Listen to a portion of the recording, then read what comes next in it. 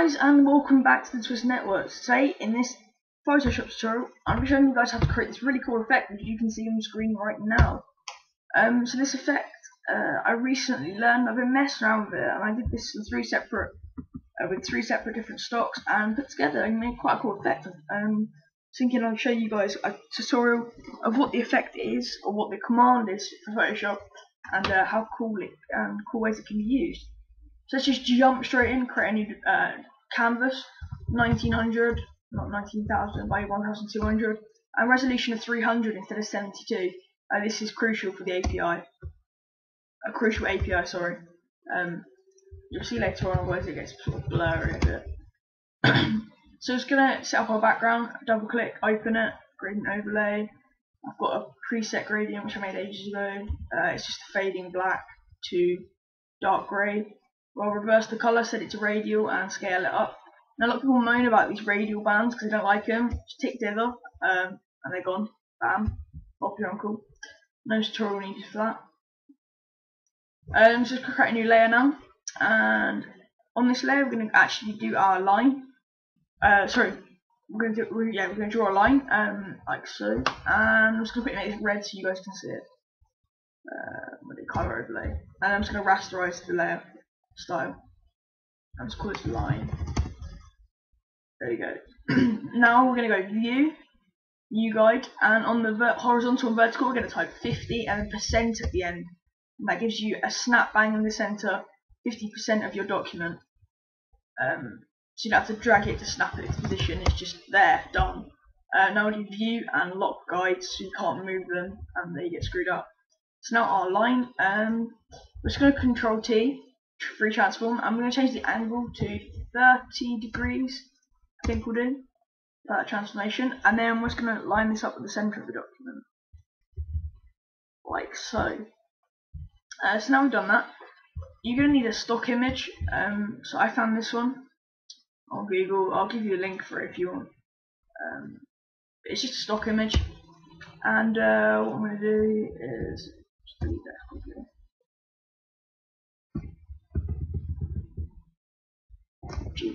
Delete that. We're going to come to our lasso tool, and I'm going to lasso a selection of this document. So I quite like this bit here. Neatness is not a priority. So now we do select, modify, and feather this by 50 pixels. And once you've done that, press Ctrl C, Ctrl V, and that automatically puts the selection to a new document, to a new layer. Sorry. I don't know what happened there. Ctrl C, Ctrl V. There you go. And we can delete the previous one.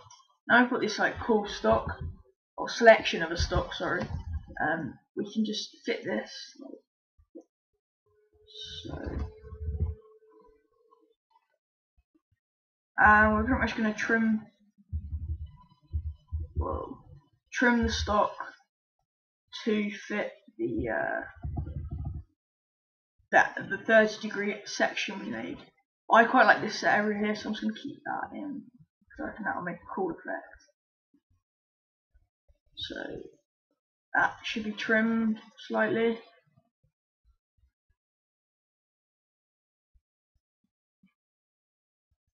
Like so. That's how it works, pretty cool. Right, now what we're going to do is we're going to hit Control, Alt and T, and then we're going to move the rotational point of the document, which should be in the center, to the actual center of the entire document. So it's going to rotate from the center, so going around in a spiral. We're then going to come up to the angles here, and we're going to type a degree, and I reckon 5 degrees. Just hit enter twice. Now the magic happens. We hold Control, Alt, Shift, T, and it's basically remembering what you just did. So it remembers moving the rotational point, and it remembers the angle of degree. So now every time you press T while holding Control, Alt, and Shift, it creates a new layer with a 5 degree slant on that layer. So we're just going to hit this quite a few times. Hopefully not lagging out my PC.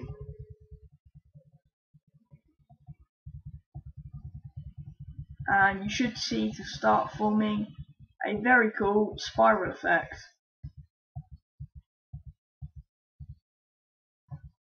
Where I started. That is pretty much where I started.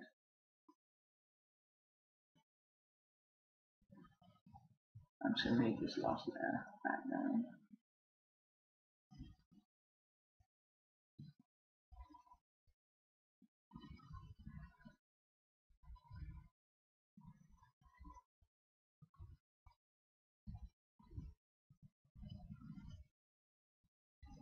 Just making it look like it's been topped underneath the layers.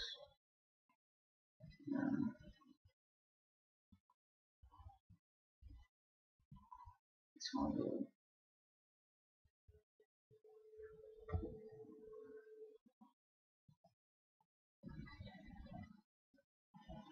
Okay, so now we're just going to merge all these layers together. So holding, go to the bottom, hold Control Shift, go back to the top, Control E to merge, and we'll call this stock 1. Now that is our stock, and you've got a really cool spiral effect going on here. Now we're going to add some other effects you can do. So this doesn't just work with stocks, it also works with lines. So if I show you here, so we're going to go to our elliptical marquee tool, hold Shift from the center point of your document and Alt at the same time, and drag out. So I don't like this weird stuff on the outside here. So what I'm going to do is I'm going to hold Control Shift Alt and delete on this layer, and you delete it from the stock. Alternatively, you could go here and do I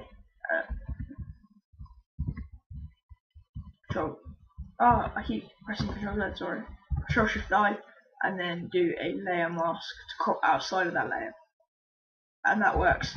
However, I want some of this area in here, so I'm just going to Control D that selection and drag back out, and I want some of this selection but not all of it, so it looks like it's faded out, and then do a layer mask to crop the rest, like so. Now what we're going to do is on a new layer, like here, we're going to go to the pen tool, and from the center we're going to do some weird pen tool stuff, whatever you want. So you can drag from here.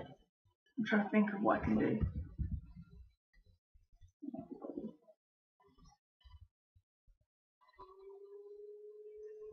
Now we're going to go to our brush tool and set this to around about 4 pixels, hardness of 0. We're going to do stroke path. Make sure brush selected, don't check simulate pressure, and then delete that path, so we have this. Now we're going to do the same thing, Control T, move the rotation to the center, not that, move the rotation to the center, and we'll change the angle to 5 degrees, or 3 degrees for this one. And then we're just going to spam Control+ALT+SHIFT+T.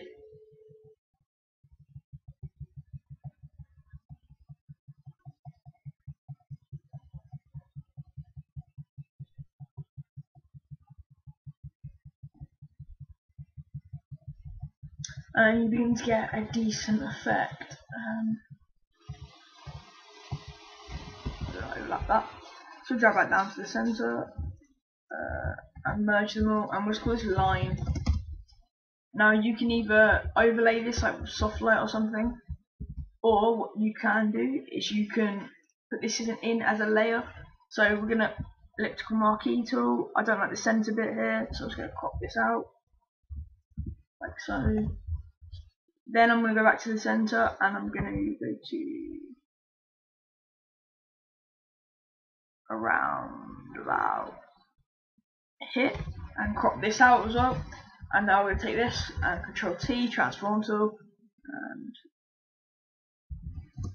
there we go. That has sort of merged onto our selection, and if you wanted to, you can add a gradient overlay and swatch